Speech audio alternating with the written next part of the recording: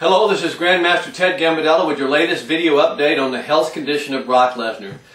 Yesterday we reported that Brock Lesnar had surgery, and he could have had only one of three kinds of surgery. One is a laser procedure where they cauterize the inside of the bowels to help heal. The other is a colostomy where he has to wear a bag the rest of his life. And the third would be a resection. Well, today we found out a lot more. Dana White apparently says that he had a hole in his intestine and it was leaking into his stomach, causing him a severe amount of pain, discomfort, and obviously very sick.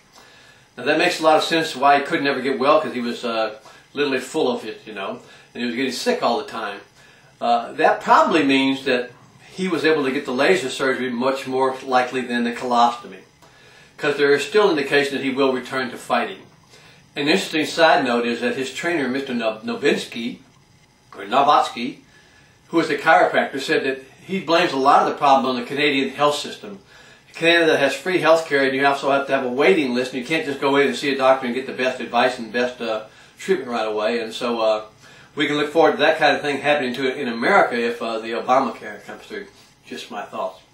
But here's the point: is Brock Lesnar is still sick. He is out of the hospital. We're not sure how or what kind of surgery he did have, but he is going to the Mayo Clinic next week to get some more opinions. So that would tend to make me believe that he did not have a colostomy, or he wouldn't be going to the Mayo Clinic to get some more opinions.